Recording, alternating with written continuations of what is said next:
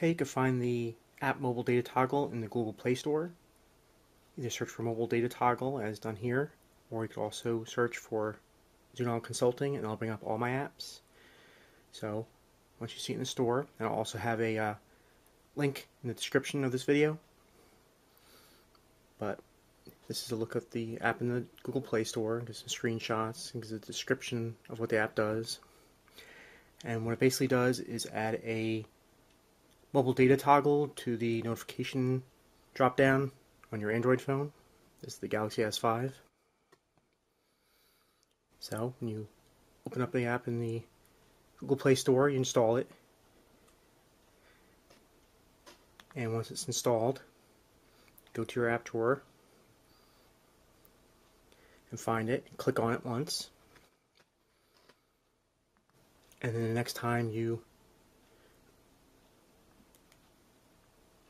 turn off your display and bring it back up, you'll see it come up in the upper left corner there.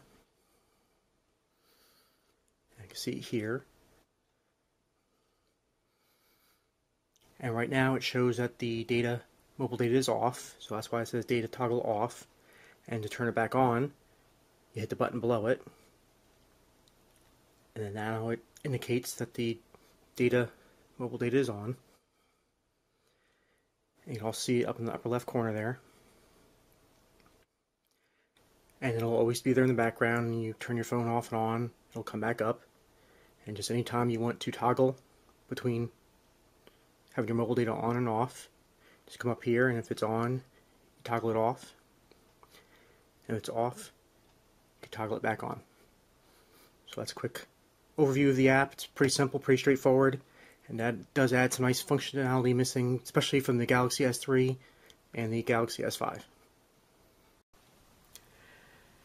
Okay, if you go to your notifications and happen to see that the button for enabling or disabling isn't being shown, that's a feature in newer versions of Android where it'll take permanent notifications and collapse them if they haven't been used in a while. Basically two ways to take care of this problem. If you just swipe down,